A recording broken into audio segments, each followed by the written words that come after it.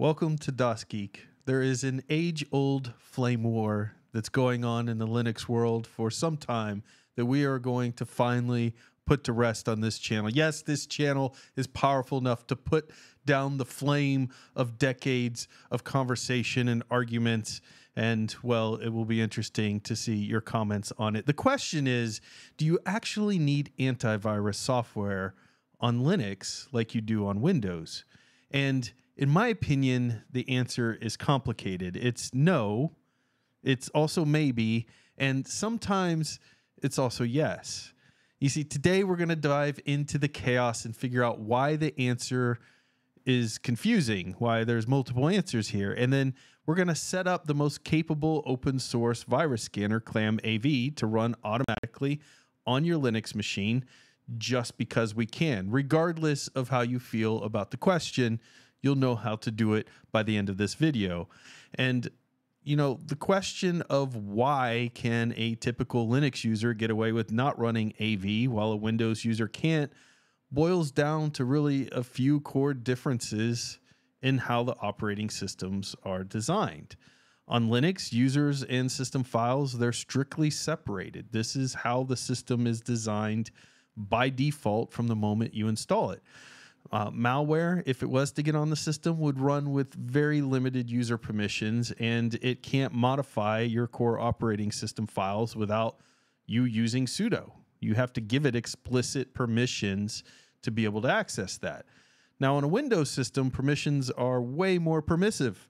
Additionally, let's face it, Windows is an easier and bigger target. If you're going to write malware, you're looking for the biggest and easiest target to spread it. While Linux is a massive honeypot for targets, I want to make sure that's very clear to people, because a lot of times when you talk about the size of a target or people don't go after Linux because it's such a small thing, that's not true. From a hacker standpoint, Linux has and runs the most critical infrastructure in the world. When you look at governments, NASA, military, all the businesses, the internet itself, I mean, if you can get malware on Linux, you have one heck of a honeypot, even bigger than the scale you could do for a Windows machine. But it's far more difficult to get technical users, who are generally the individuals utilizing Linux, to fall for phishing links or downloading random software on Linux.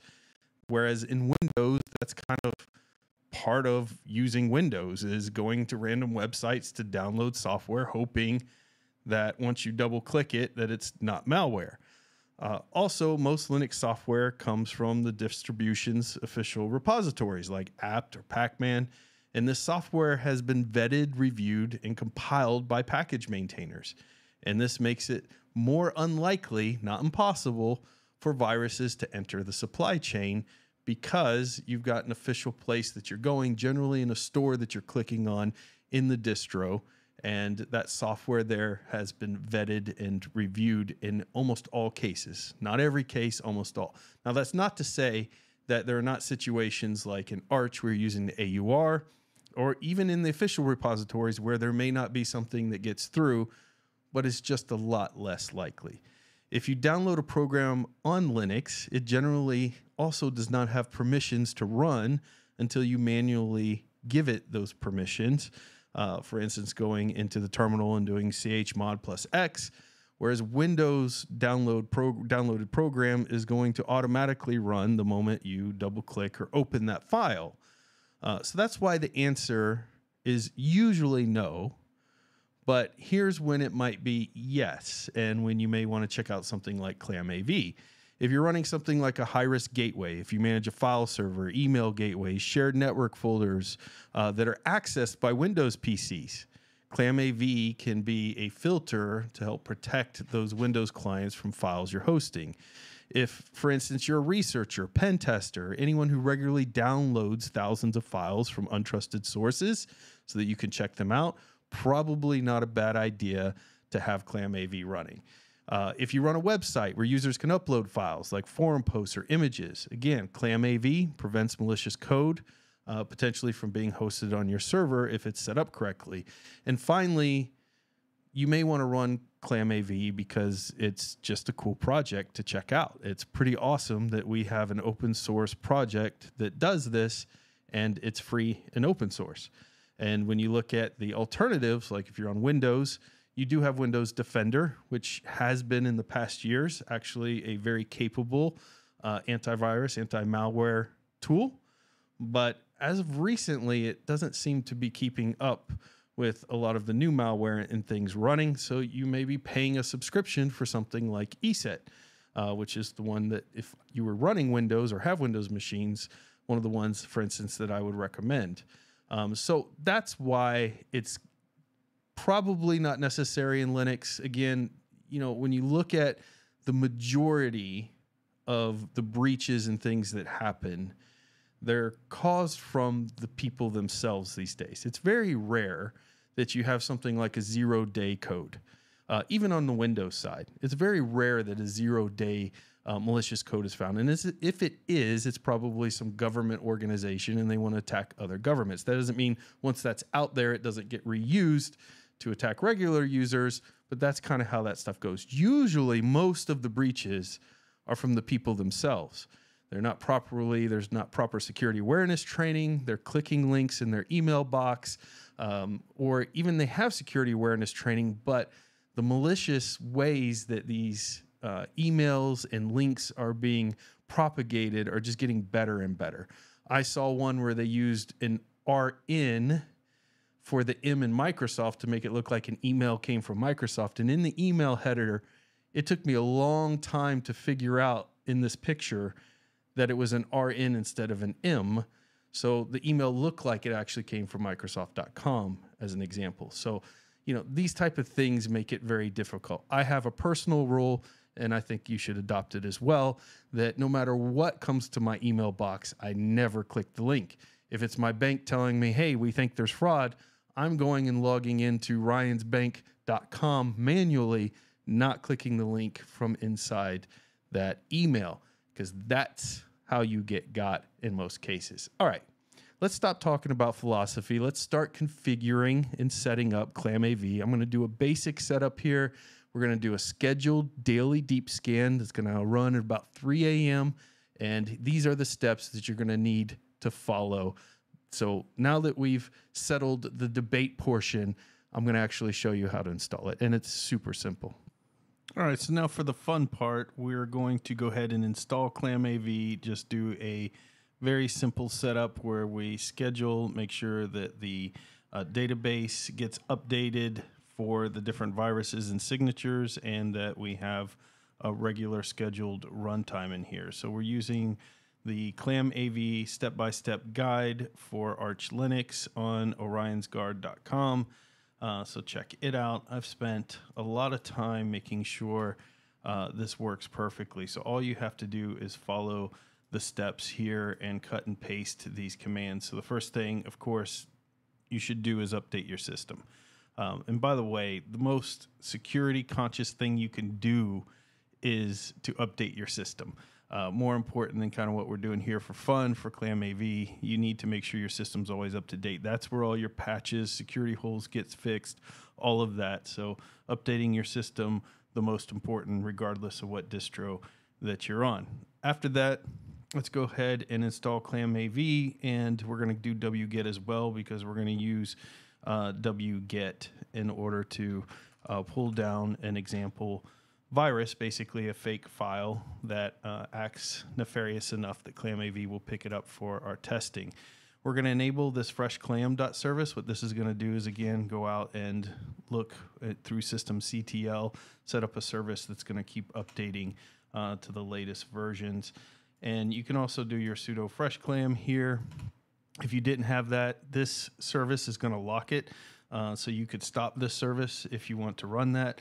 But I just put that command in there. You can run that first if you want, but generally once you install it, you're getting the latest version of it, so there's no need to. But just so you know it's there and how that works. Now we're going to do a place for us to move our infected files. So we're going to make a directory in var log ClamAV, and we're going to call it infected there.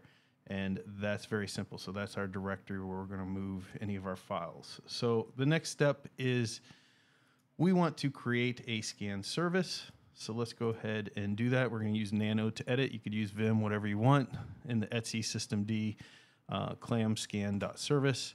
And we're going to cut and paste what you see on the screen here into this box. So very, very simple to do. You don't have to know what every command's doing, but you can kind of look through it and get a general idea that this is a pretty kind of simple thing here. You do need sudo in this case, which I didn't, and that's why you had the red error at the bottom. So if you can't save, and if you've ever used Nano before, you're just going to hit Control X. It will ask you if you want to save if that file didn't exist. You hit yes, enter, and you're good to go. So there we go. We've got our quarantine file. We've got our scanner set up. And let's now get our timer set. So we're going to create another file here in Etsy systemd. It's going to be our timer. And we're going to cut and paste. It's going to run daily, and it's going to run at 3 a.m. So this is when it's going to run its scan, and this is kind of a time that's up to you when you're using your system. When you're not using your system, that's when you want it to run. 3 a.m. I am definitely in bed, so I don't have to worry about anything there. Same thing, you're just going to cut and paste. I can just show you real quick. You just grab over here, copy, right-click, paste it in, and then Control X. It's going to ask if you want to save. Yes. Hit enter, and I have this extremely zoomed in so you can read what's happening, but yours will look a lot more cleaner than that. We'll go ahead and clear the terminal here so we have a little bit of cleaner look. And now we're going to enable this automated service. So we're going to do systemctl enable our timer, and then we're going to go ahead and reload the system scheduler there. And we should be good from that aspect. Now, we can check and make sure that we have everything set up properly by running this command here. And it will tell us that it's going to be running in 2 hours and 15 minutes.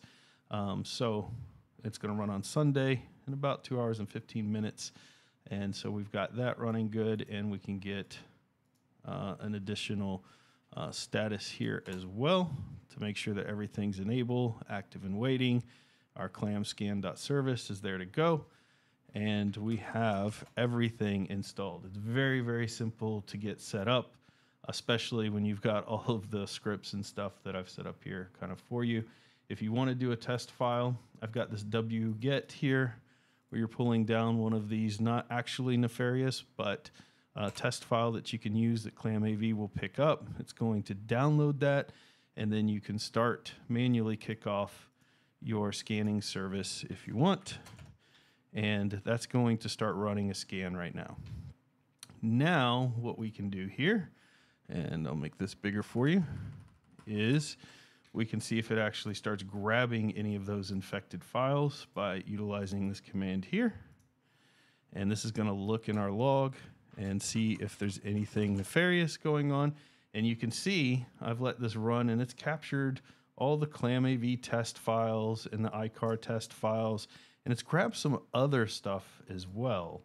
And so it may be that you need to, clearly I do, create an exclusion file for some of these that, for instance, I believe some of these come from Visual Studio, some things that probably shouldn't be grabbing, but it thinks are nefarious, which is fine. You want it to be a little more aggressive than, the opposite of that.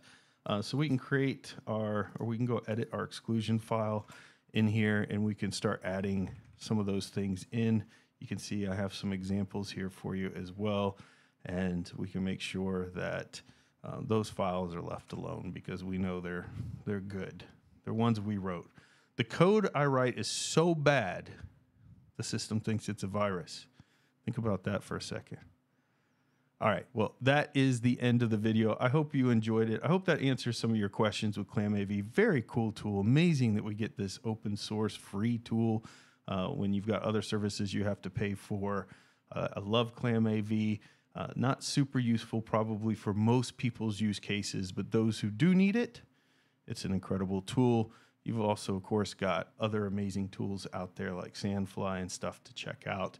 Go to destinationlinux.net/Sandfly and check out that for real-time monitoring of all your networks, especially for your home labs and things, or you can even launch it from DigitalOcean. But that's it. That's my video. Until next time, get out there and fill your brains.